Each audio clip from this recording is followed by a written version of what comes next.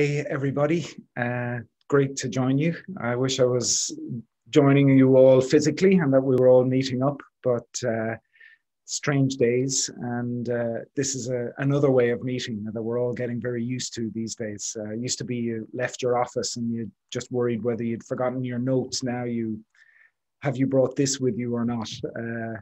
So I think we're all living the same life to some degree. And as the second wave begins to come back in so many countries, I think it's really, really important that events like this take time to reflect, to think about what has happened, to share experiences, to share the lessons, because it has been just an extraordinary year, an extraordinarily difficult year for people across Europe, and it's not over yet.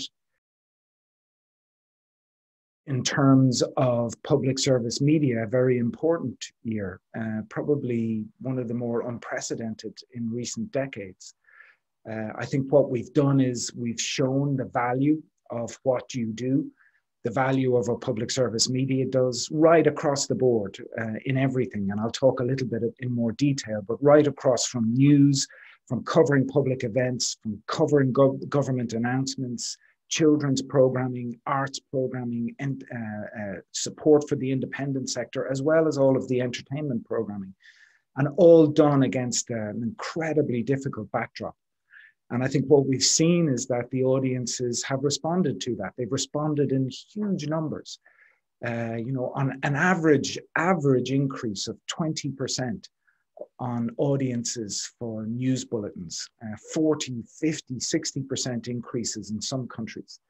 We've seen 40% increase in digital. We've seen increases in young viewers and young people accessing our TV programs, our radio programs, and most importantly, our online content. So we've seen a huge movement towards public service media.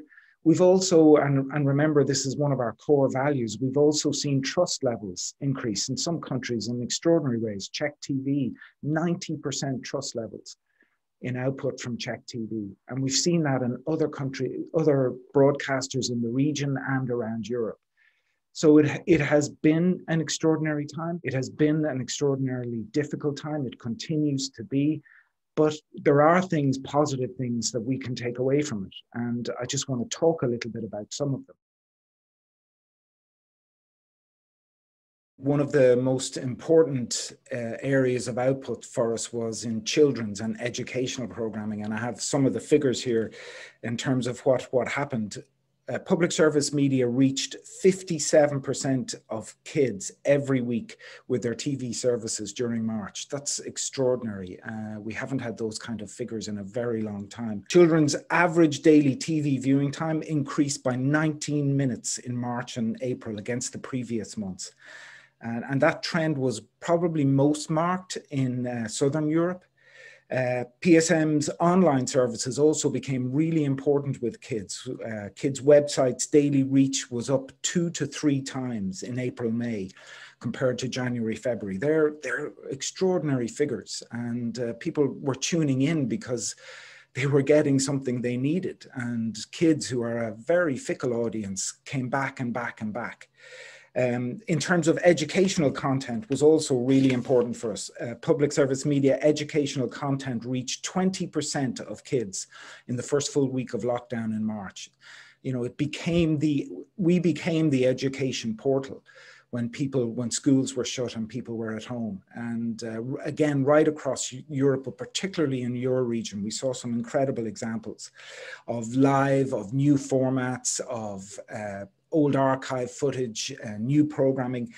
If you look at HRT, Czech TV, RTSH, RTV Slow were one of the first to launch live educational content. They were followed shortly afterwards by GPB, UAPBC and LRT.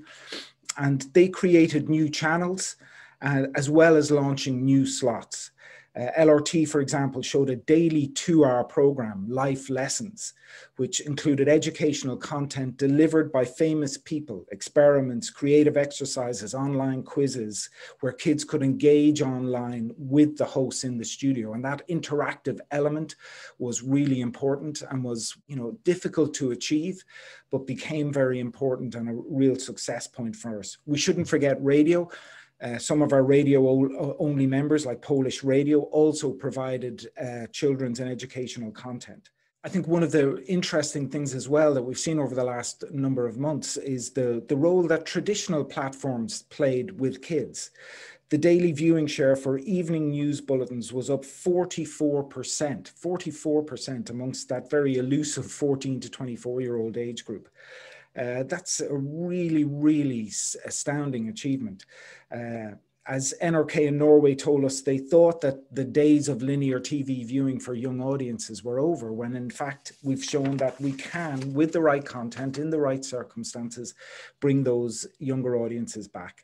News was really important, again, for young audiences, where a lot of our members produced news output specifically for younger audiences, produced it in a new and innovative way to make it more attractive. We saw members engaging with celebrities, for instance, where RAI had a program where celebrities showed how to properly wash hands, simple thing, but a life-saving thing. And younger audiences tuned in. We also saw people like Czech TV working on daily news stories that children could relate to in a way that they understood. MTVA and many others focused on positive news and the good effects of spending more time with our families in the middle of all of the downbeat updates on COVID.